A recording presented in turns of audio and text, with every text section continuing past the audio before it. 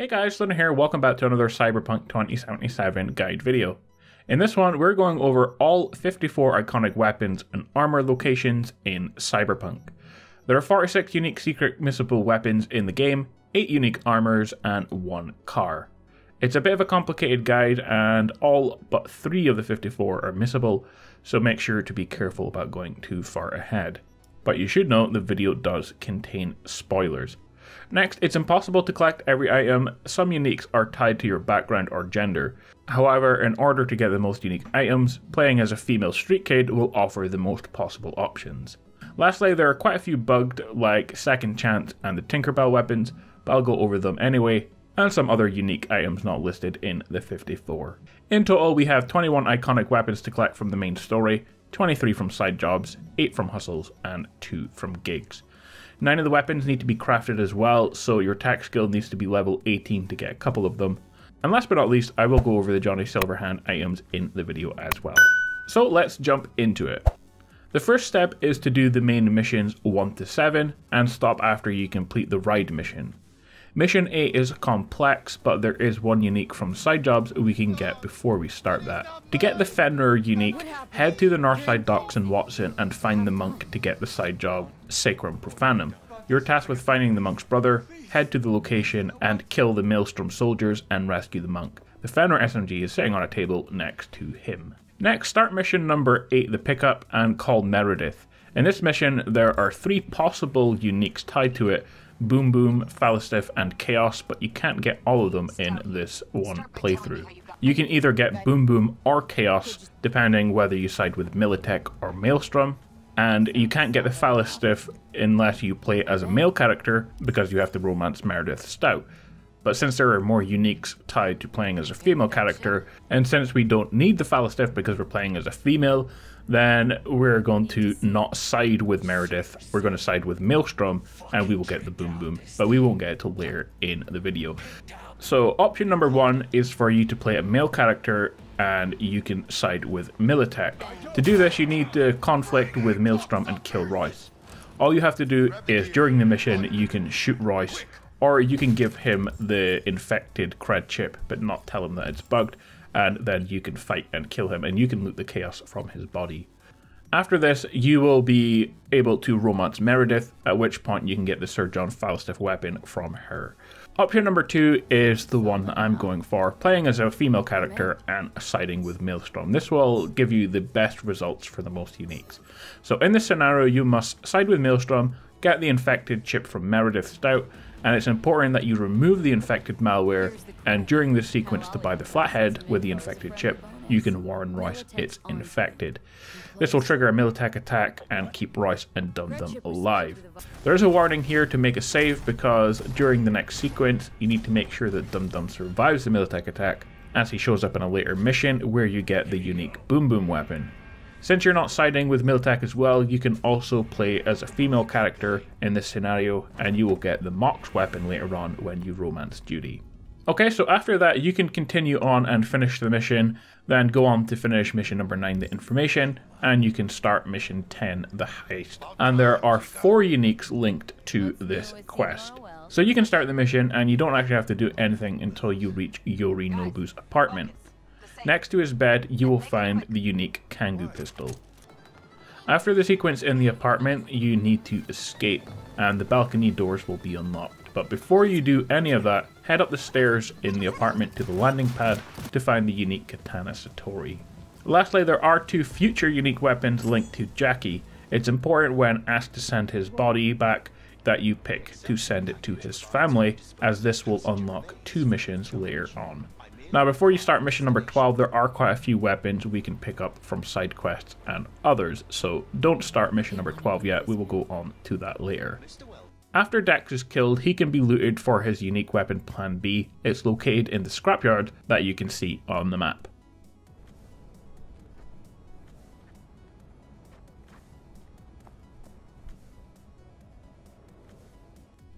Go to the Afterlife bar after main mission 10 and talk to Dennis to start the big In Japan quest.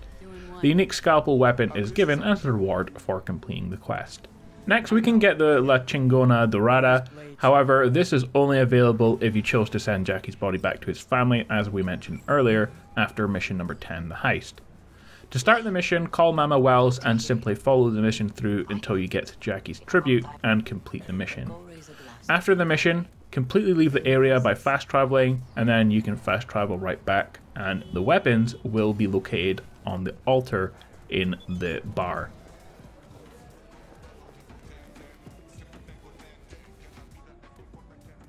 The dynamite pistol can be picked up from the Second Amendment in your apartment building. However, this is not the full weapon. Later on in the story, Wilson will call you to do the mission Shoot to Thrill. If you get first place in the shooting contest, you don't need 100 out of 100 by the way, then you will get a full upgrade for the gun, turning it into an automatic pistol with a sight. To get the Divided We Stand SMG, head to Rancho Coronado and start the side job Stadium Love, available after mission number 11. The job requires you to talk to the boss and say you're looking for some fun, and you enter into a shooting contest, and you have to get all 44 targets awarded to get the Divided We Stand gun. However, if you do fail this and you want the gun, then you can kill everyone and just loot it that way, but it is going to be a tough fight. Not fucking possible. Not gonna. Next, this is a strange one, an AI gun called Skippy that you can find and keep for yourself, but also you can choose to return the gun to its owner. And if you keep this unique weapon, the quest will remain unfinished. To get Skippy, head to this map location in Vista del Rey and pick him up. Okay, we can move on to do mission number 12 now, Automatic Love. Play through the mission until you enter the cloud bar, make your way through the mission until the final restricted area, and the unique cocktail sword is located in the first room on the left. At the end of the mission, make sure not to kill Woodsman.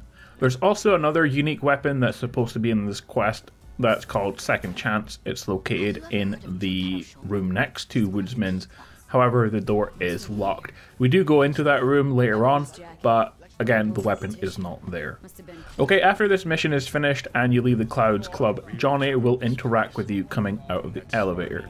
It's really important that you talk to him to start the side job Tapeworm, and that's needed for unique weapons, quite a few of them later on.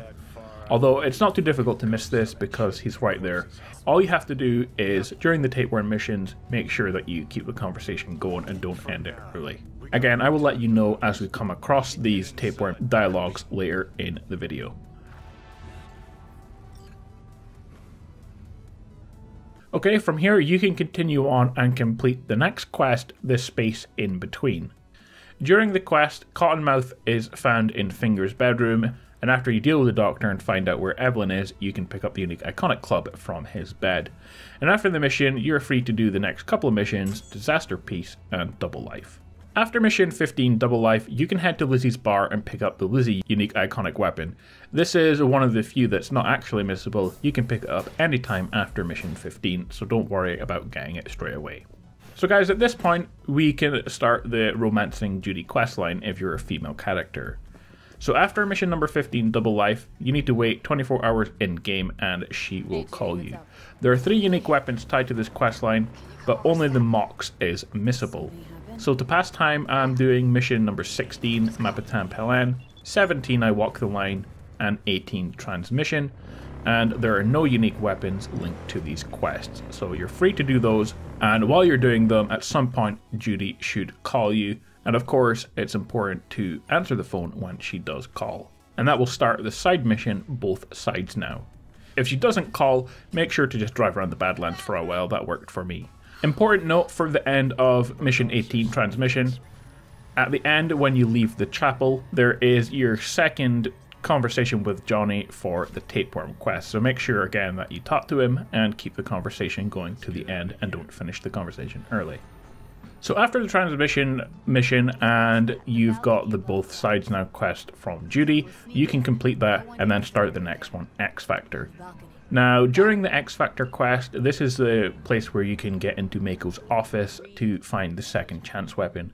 Again, it's not there for me and it's not there for anyone else to be honest, so it is bugged, but this is exactly where it's supposed to be, so maybe they will fix it in the future. Continue on to the next Judy side quest talking about a revolution, and then you can start the Pisces mission. Play through the Pisces mission all the way to the end until Hiromi is killed and you can pick up the unique blade from his body.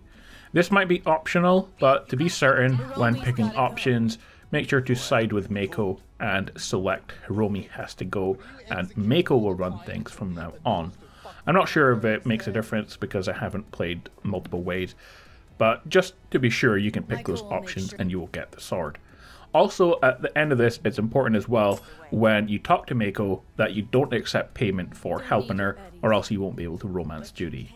After the Pisces mission, Judy will call, and you can play through the final Judy romance mission, Pyramid Song, in which you will get a couple of iconic things. The neoprene diving suit, which is yours to keep and equip whenever you want, and the iconic Mox weapon. However, the Mox weapon won't actually show up at the end of this mission. It will be after you complete it, and then you will have to wait for Judy to send you around 4 text messages. It will actually take quite a long time in game, probably 2 or 3 hours of actual game time. But when she does text you, make sure you text her back, and then eventually she will mention that she has a Mox shotgun for you, or she has a surprise for you left in her apartment, and then you can pick that up. At this point in the story then, if you're playing Corpo, you can play the mission War Pigs. I didn't get this one because I'm playing Street Kid, it's one of the only ones that I don't have, but it's important that when you're playing the mission to attack Frank in the mission, as the unique Apparition weapon is located from his body. Another weapon we can get after mission 18 transmission is called Ozob's Nose. Call Ozob on your phone to start the mission Send in the Clowns. After completing the mission, you will get the Ozob's Nose unique item, which is a grenade. If it's bugged like it is for me, you can still craft it in the crafting menu if you have enough points in your tech tree. Okay, now we're going to do a lot more main story to unlock most of the side jobs that are remaining for uniques. During mission 19 Ghost Town, you help Panam get back her car, after which you get revenge by killing Nash. If you agree to help Panam do so, then you will kill Nash. You can loot his body for the unique weapon Widowmaker. After mission 19, you're free to start mission 20 Lightning Breaks, mission 21 Life During Wartime. Make sure at the end of mission 21 that you talk to Johnny Silverhand again for the Tapeworm mission, then start and complete mission 22 Down on the Street. And our next unique comes from mission 23, Give Me Danger. During mission 23, Give Me Danger, you are tasked to find the float at the Arasaka warehouse. However, before you go inside, on the outside of the loading bay, there's a shipping container numbered 667 that houses the unique Shingen Mark V legendary iconic weapon.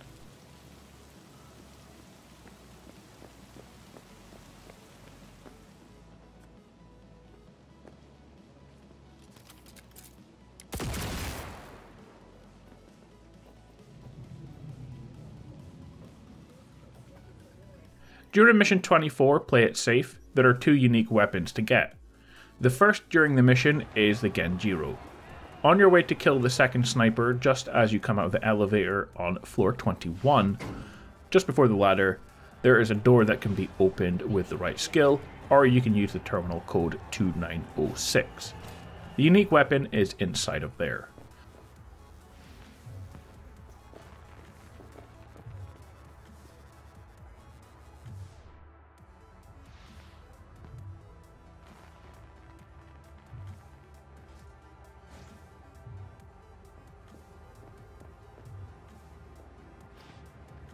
The second weapon, Jinchumaru, is dropped by the boss Oda at the end of the mission.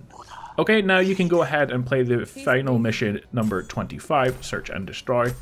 And whatever you do, guys, do not start mission number 26, as that's the point of no return. We're going to collect a bunch of uniques from the point of no return missions, but before we do that, we're going to collect everything that's remaining. At the very end of the mission 25 as well, you can talk to Johnny for the final time to finish the quest Tapeworm. At the end of the quest, Johnny's unique tank top is given to you automatically.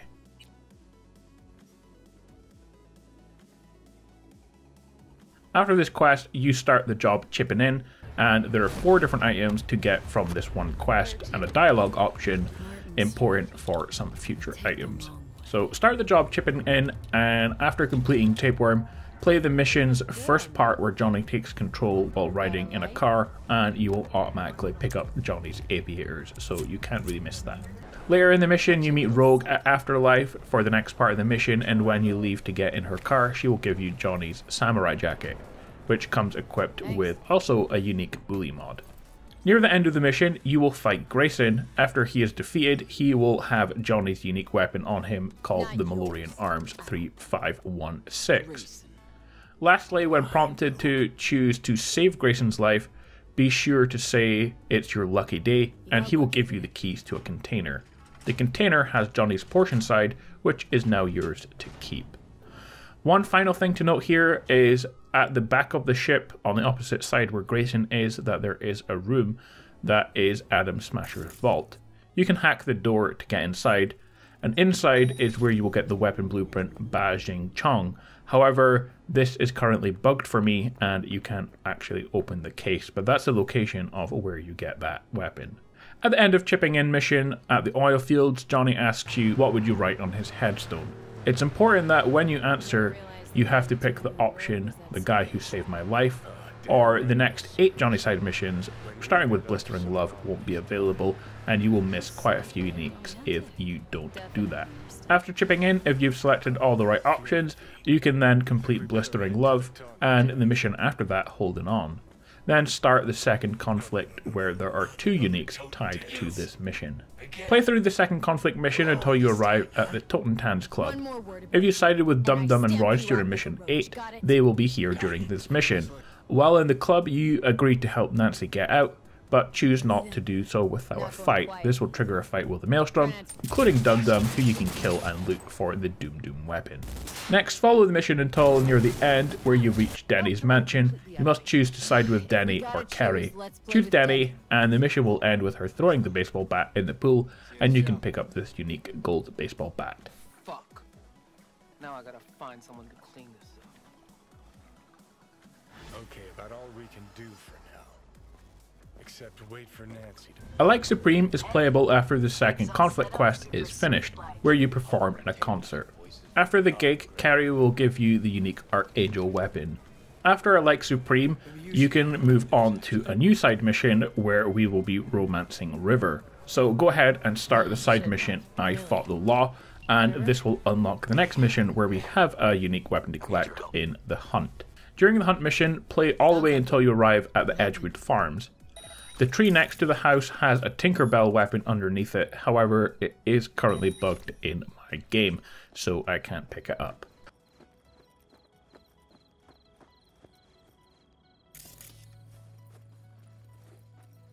Now, an important point during this mission in order to get the next unique, at the very end of the mission where River says he wants revenge, make sure to select either Don't Do It River or We'll Both Get Revenge Together in order to unlock his romance mission where you will get the final weapon. So after that mission is complete, you can play through the Follow the River mission where at the very end you will get the Crash Pistol. After main mission 21, Life During Wartime, you can start the side job Riders in the Storm. During the mission, you need to go to the Shiv camp to rescue Saul. One of the enemy wraiths guarding the camp's main entrance has the Problem Solver weapon, or 2 in my case, and you can loot that from him. And the Overwatch sniper rifle is given to you after you rescue Saul and complete the mission. Also, you can pick up the SR2 legendary rifle blueprint next to Saul when you rescue him. It's not unique, but it's right there. After Riders in the Storm is complete, you will unlock the next mission with a little help from my friends. There's no unique in this mission, but there is an important dialogue choice. During the mission when you're in the tower, make sure when Panam asks you that you say that you're not doing this for money. After the With a Little Help from My Friends quest, just to the south of the Nomads camp, you can trigger a new quest, I'll Fly Away, which doesn't show up on the map until you get close to it. It's important that you start this quest before doing the Queens of the Highway mission, or else it will disappear. Complete the quest to get this unique Stinger weapon. Hey, Mitch. You doing okay? Go on. It's yours. What is it? Not a clue. Scorpion always had it on him. No idea why. Lastly, if you've done everything right and you have all the dialogue choices, then you are free to complete the Queen of the Highway mission. And this is an important mission to do because we will need it for later on when we do some of the end game missions. After completing side job 10, Heroes, which is only available if you send Jackie's body back to his family during the heist mission, Kirk will call you at some point for a new mission called Small Man Big Mouth. It's a mission you can get much earlier on in the story, but the enemies are at very high levels, so it would be tough to complete before now. During the mission, you can pick up the fake samurai jacket. Now, it's supposed to be a unique, but it doesn't show that in game. However, it's still worth picking it up, just in case it's a bug. But also, it kind of looks cool. Next, in Haywood, start the gig Psycho Fan and search Kerry's bedroom to find Johnny's pants inside of a suitcase.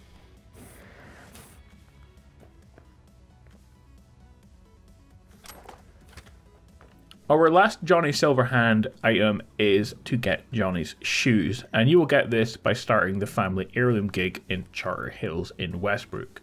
The mission won't unlock until you've completed the Blistering Love side quest, which, if you're following the guide, you should have already done, and reached Street Cred level 38.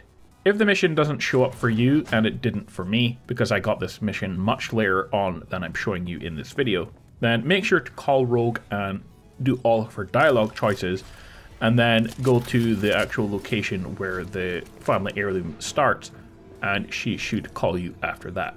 During the mission, the shoes are located in a locker next to the car that you need to collect. So guys, the next bunch of uniques are all from NDPC hustles. Find the gang, kill the leader, and you will get the unique weapon blueprint from them to loot. The buzzsaw weapon is located in the NCDP hustle in Watson.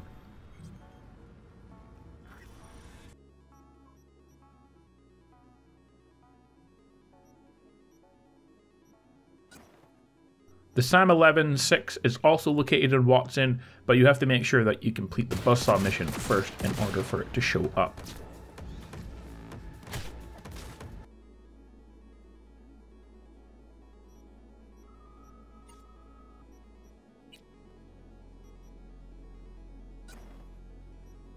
Sovereign is located in Japantown.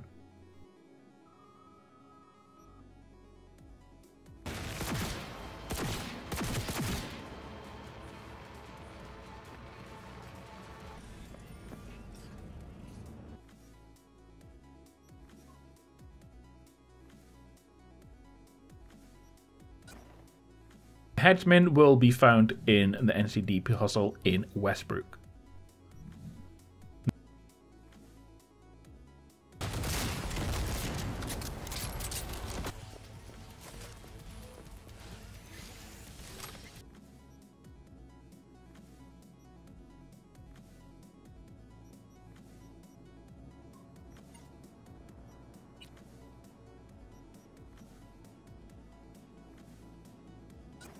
The Moron Lab is in Pacifica.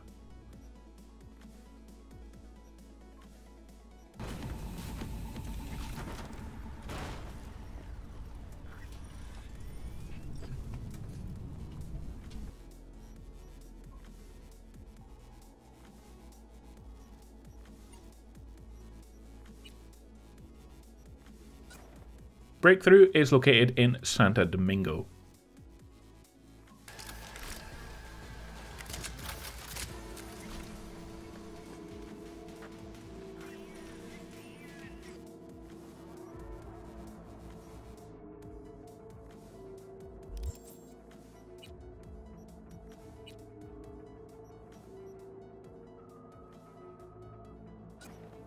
The second one located in Santo Domingo is the Comrade's Hammer.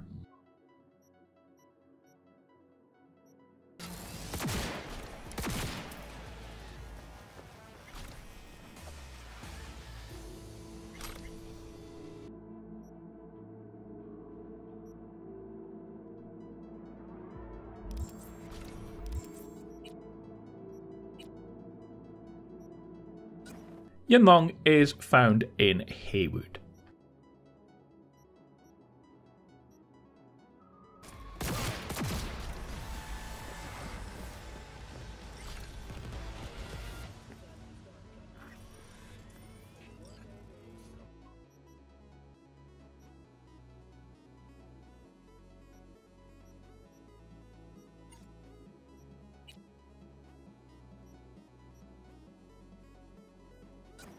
Our very last item to get before the last main mission uniques is the O5, given for completing the very first side job you come across, Beat on the Brat, started in your apartment building. It's a tough mission, and technically you can start this much earlier than now if you want to, but the chances of actually beating these guys earlier in the game is really unlikely. In fact, you will probably struggle right now, so if you want to cheat like I did, then you can just drop a bat or any weapon on the ground before you start this mission, and you can use that to fight and kill these enemies much easier. In order to get the O5 weapon, you have to talk to Arnold in Santo Domingo. You have to have the right skills as well, and you can get him to put his sniper rifle, the O5, in as the bet. After you defeat him, you can kill all these people, and then you can loot the new sniper rifle. So guys, that leaves us with the 5 uniques to collect from missions after the point of no return, and there are 2 options here: to side with Panam or with Rogue. Don't worry though, you get to keep any uniques that you get after the point of no return, and they will stay in your inventory when you restart the game after the credits. There's also a couple of unique items in the final missions, but you don't get to keep them, like the retro thrusters, which is a shame, and the spacesuit as well. So we're going to start by siding with Panam. During mission 26 Nocturne, if you've completed the Queen of the Highway mission, you can side with Panam. Doing so will unlock the We Gotta Live Together mission, and during this you will get the Aldecaldo's jacket awarded to you by Saul after talking to the people in the camp. After this you can talk to the people again. You talk to Mitch, who will take you out in a tank, then go back and talk to Saul, and this will finally unlock the ability to talk to Cassidy, where you will have to take part in a bottle shooting contest to win the Amnesty pistol.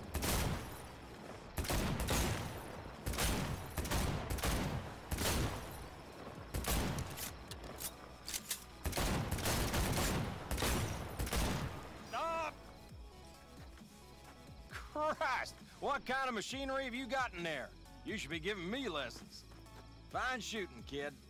The trick is to hear silence in your mind at the bang. Learn something after all. Let this be a reminder to you. Thanks, Cass. You earned it. So from this point, go ahead and finish the game, and when it asks you to reload into the game, you will start back at the very beginning of Nocturne, and then you are free to start all over again. But this time we're going to side with Rogue. If you've completed the mission Blistering Love, then you can choose the option to have Johnny and Rogue go to Arasaka Tower, and you will start the mission Whom the Bells Toll. Before leaving for Arasaka Tower, you're arming up. Here you can pick up the Pride weapon and the retro thrusters. In the next mission, after you crash your AV, as soon as you stand up, you'll be able to find the Caretaker's shovel. Guards. Occupied at the turn. Slip and buy is an option, and so is taken. Lastly, at the end of the mission, you can loot Rogue's weapon, Prejudice.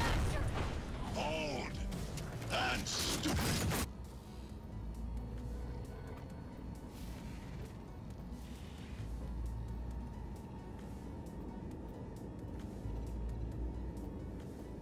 This is not the end. We'll meet again. Rogue. You were the best. And of course, right at the very end, if you choose to restore V back to her body, you will get to see the spacesuit. So guys, that is it for this very long guide on how to get as many as the unique weapons, iconic weapons, in Cyberpunk 2077. Some are bugged, you can't get all of them in one playthrough because of various choices. Some are tied to male or female, some are tied to whether you're corporate or street kid, but you should have over 50 if you've followed this guide. Don't forget to like and subscribe for more similar guides on Cyberpunk and other future games as well. Leave a comment below about anything to do with the video. Have an awesome day, and I will see you guys next time.